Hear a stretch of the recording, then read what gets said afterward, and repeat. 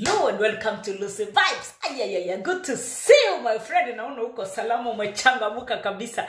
Hapa tuko salama, tunaendelea kujituma hapa Ujerumani. Tunaendelea bado kujituma. Hii ni ile wakati sasa kajua kana kuanga kakali, kajua kengine unashindwa. Unakutana na wazungu hapo. Unawaambia tafadhali hii Jerumani iko na jua, wanakuambia umetoka Afrika. Nini unatuambia na kwenu hata ni jua inakuwa. Tunawaambia jua ya huko kwetu iko. Yani hapa by the way extreme. Yani joto 36, 33, 25, 30 degrees inakuanga hata upumui. Lakini ukijaribu kuambia hapana kwetu ikuangi joto. Anyway tuachana na hiyo, lakini ukikuja hapa una make sure unawaambia hapana kwetu kuna kuanga na jua, lakini si kama hii hapa ni ingine. Hii ni tuachane na hiyo. Twendeni pale. Saturday tulikuwa kwa harusi, tulikuwa tumealikwa Eastern TV, tukaenda huko kwa harusi. Sasa harusi before tuende, sisi tulikuwa tumejiprepare na vitambaa za red because we were like we have to look good. We have to represent this family nice since tumetoka kwa Eastern TV na walikuwa wamealikwa na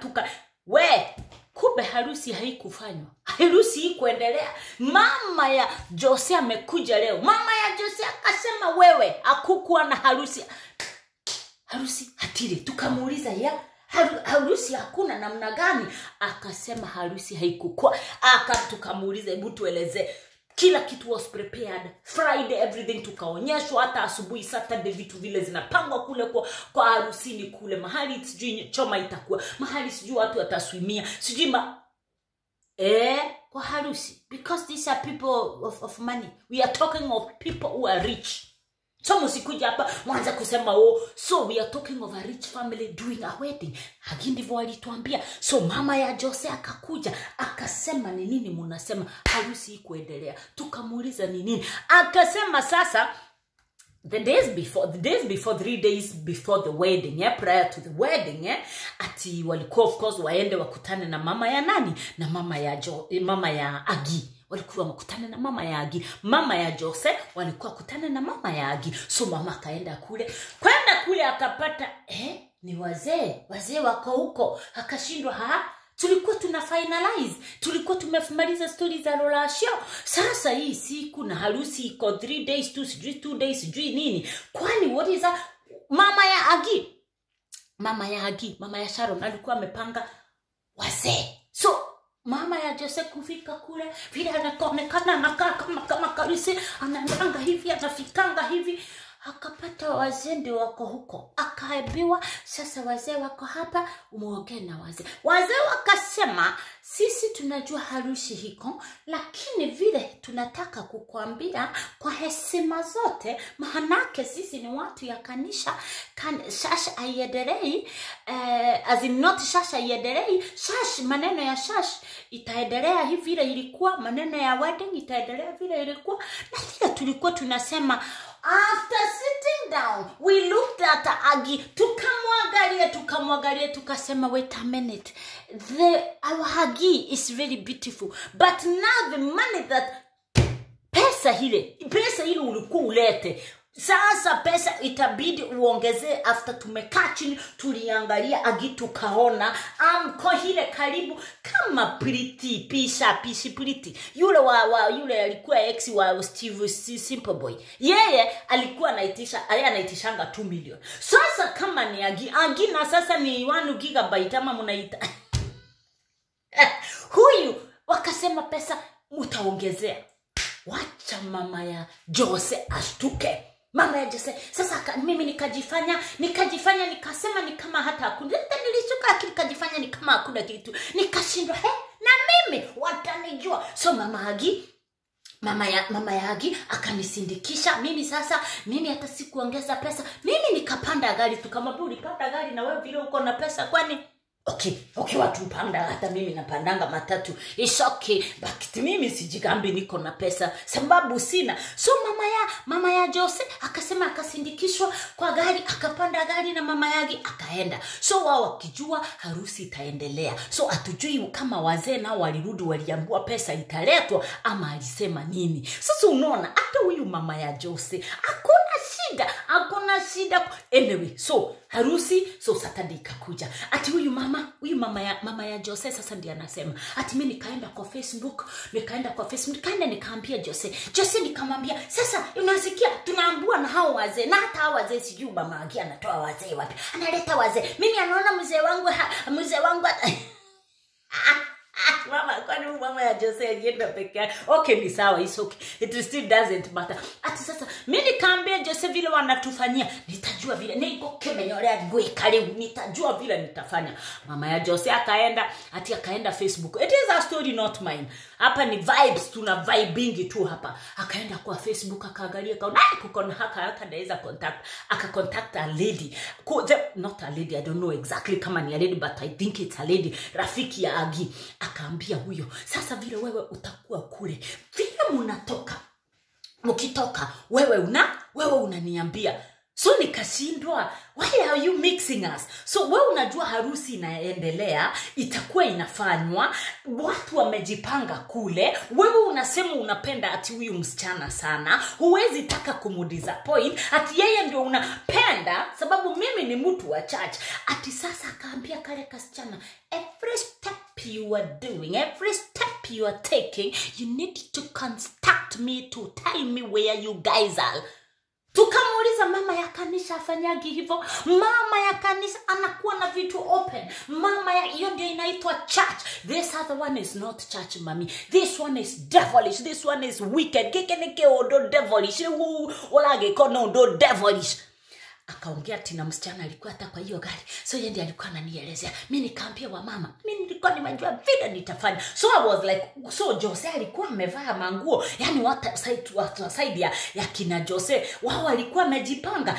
So side ya kina Aggie, anyway we saw Aggie alikuwa na makeup, she had everything. So hatukuonyeshwa kina mama, hatukuonyeshwa kina Aggie what was going on there, because I think maybe walianza kusikia kuna vitu zinaendelea. Sasa mtu ananikasilisha hata si hii group yote, it is this friend.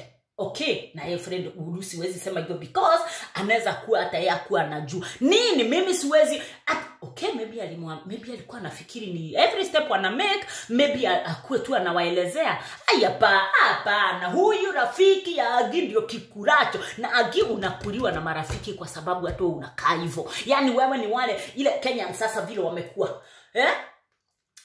corruption hivi nikipata hii nikifaidika na hii iko hivyo. So now anyway, wetu achane na hiyo ya corruption. Karusi waacha kuleta corruption kwa hii harusi ya kina Jose na Aggie. So mama ya Jose akasema nini? So siku ya harusi akasikia mahali ziko, akaambia watu wake msitoke na hakuna kwenda kuimba. Sasa wacha tuwa disappoint ndio wasikia vile mimi nilisikia, wacha wasikie hivyo. Akaulizwa na why did you do this? So I can imagine this is a wicked woman. Yani wewe utakaa hivi, ungeenda uambie mama Aggie, mimi ninakuelewa, umedanganywa na wazee. La since umedanganywa na mama, maybe you could have read through the lines, ujue hapa vile umepandishwa pesa dakika ya mwisho ni kwa sababu ya kukaa ukijigamba sisi tuko na mapesa, pesa kwetu sisi na mulikanga. Mama Jose ndiye alisema hivyo. So maybe wale wazee wakasema nini? Nikiarage tu ala twetera shi ogwo leo. Ala kemeturake mwandelia mwale msichana wetu. Sasa itabidi aongezee pesa ndio hiyo harusi isiendelee. Maybe that they have a way of telling her stop. Lakini Aggie wanapanga na mama. So wanafikiri wanapanga na mama. Oe mama endelea kupanga na Aggie atakuacha kwa mataa. Na wewe Jose atakuacha, wewe Jose ataacha mama Aggie na huyo Aggie wakiwa si mama Aggie, mama ya Jose atapanga mama ya Jose, Aggie na Jose atapanga mama ya Jose naye atapotea hivyo. Wacha wanawake wakipanga nini anyway, hiyo ni kuongea tu ni vile tuna. So anyway, tuachane na hiyo harusi. So mama ya Aggie, so harusi haikuendelea. Akaulizwa na sasa sababu unasema hata harusi inaweza fanywa ingine, then why didn't you give them money? Akasema shike wapatia. Kwanza hapo alirukisha sauti, nikasema enda chini mami, because we are not acting unless kama unatuletea harusi vibes hapo tunaweza elewa, lakini jaribu kwenda na Tony kochini, saa hii kwa harusi vibes tu. Akasema hakuna, tuka na pesa, hata harusi tunaweza fanya ingine. Akaulizwa na mbona basi ukuongezea ile pesa uliambiwa msichana, mbona ungeongezea? Hapana, mimi siwezi, singeongezea kwa sababu tulikuwa tumepanga na hawa wazee ndio wanadanganya huyu mama Aggie. Sasa hawa wazee, tukamwambia mami, wazee watakuwa siku ingine na ingine na ingine. Ni wewe utafute wazee wakuje kwanza. Wameshika nani? Wameshika Jose, kwa sababu Jose anaonekana anahitaji mtu wa kumpatia nguvu asimame kama mwanaume. Wewe ndio unapanga kila kitu. Ndio sababu unaona watoto watakaa kwa maboma. Sababu wa mama wa vijana wako hapo kila saa. Ni kijana atu unafanya nini? Nego delage kwa ni wala tugoika. Boma mingi zimeharibika kwa sababu ya mama wa kwanza. Mimi ni mmoja wao. Mimi mnaona takuwa nazunguka hivi na musicha. Anyway, it's okay. Kalise ni sawa. So mama ya Aggie akasema nini? Akasema yeye alisema hakuna harusi itaendelea kwa sababu alimfanyisha vile walimfanyisha. Lakini so all of them are using controlling spirit. Ile niliwaambia, controlling spirit, manipulation. So if you do this, we do this. If you don't do this, you do this. Na wacha niwaambie, tumeona boma mingi sana zinakaa hivi, especially wakati wa rulasho. But a good family ni ile wanarudingi wanasema, tumeona hapo wametudanganya, but let's just keep quiet, kwa sababu si ati hata tunataka kuuza msichana, tunataka wakae maisha mzuri. Hizo ndio marriage was in a stand. Lakini unaona hizi marriage mumeanza kushindana, ni sisi ni nyinyi. Ni let me tell you, are going nowhere. Hata wacha toa Lucy kwa hii, toa by the way Lucy kwa hii story ya hii harusi. Ebu tuitoeni kabisa, let's just tuitoe kabisa. Already wenyewe ni vita kwa vita. Mama ya Aggie alisema the time mama Jose, I don't know, walikuwa ameenda huko, wasichana wa huku kwa kina Jose hawakukuwa na heshima na wazee. And let me tell you, when it comes to vitu kama hizi, wacha kukona ile adabu, kukona ile udesturi, hiyo lazima nayo tushikilie. Sasa mama ya Jose amesema hiyo hakuna. Yeye anakuja kwa mwanamke, yeye anataka kucontrol kila kitu. Kwa kina Aggie na kuendi hivyo. So wewe unaacha umedanganywa na Aggie hapo. Na wacha nikuambie mama ya Jose na Aggie, nyinyi mtaachwa mupange harusi zenu. Hapa chini hakuna mtu atawa nini, hakuna mtu atakuwa na nyinyi. So Jose anaenda wapi? Anaenda kwa harusi. Okay, kuna history nyingine ya harusi, wacha tutafanya siku nyingine. Nitafanya of course another maybe tomorrow I will do it and maybe upload it because hata alikuja akiongea vile harusi ilikuwa. Lucy mutasikiza kwa hiyo video nyingine. It's okay. So now all these to me are criminals. Sana mama ya Jose, mimi naona akiwa criminal. Alafu anarudi anasema mimi nachukia sana, nachukia huyu Lucy. Unachukia msichana mwingine kwa nini? Na yeye ndiye amebeba damu yako. Mami, wewe ni wa kanisa, ati mimi namchukia. I hate that, namchukia. In one sentence, ati namchukia sana. Hata yule Mungu naomba.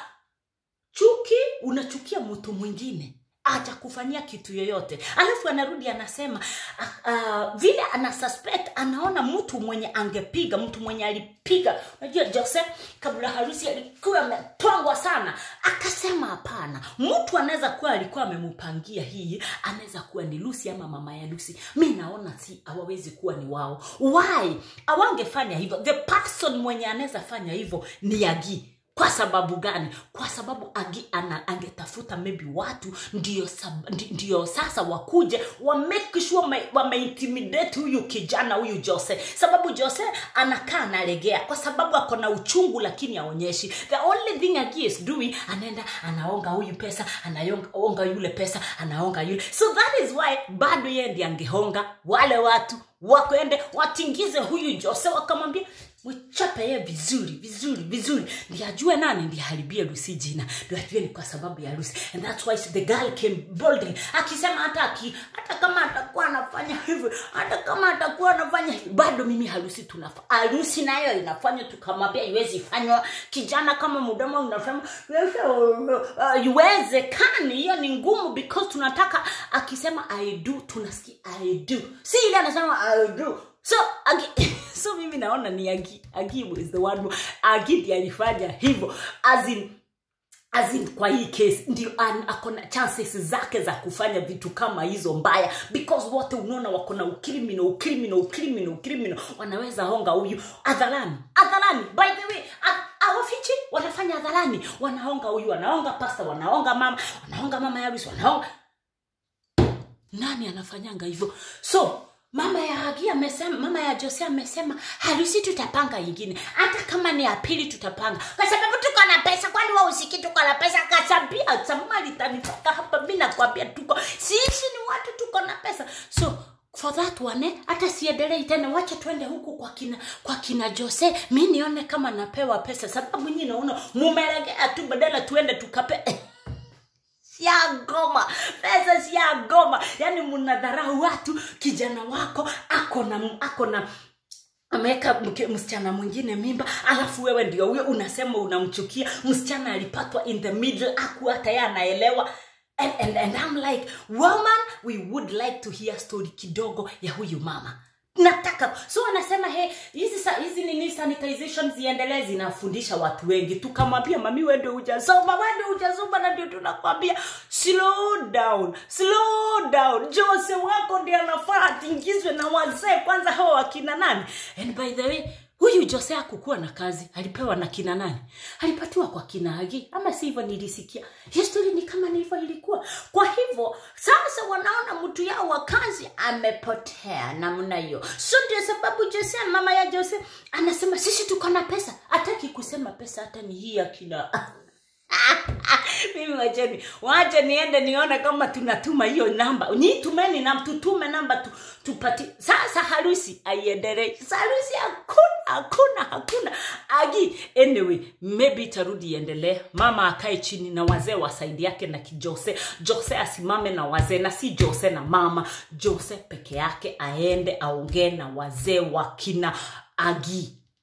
That's how it's supposed to be. Hizi stories zingine za mama analukisha, tuko na mamia iendelee. Uwezi. Sasa hii ni mboga unalea. Unalea mboga cabbage, kijana anakuwa cabbage. Ndio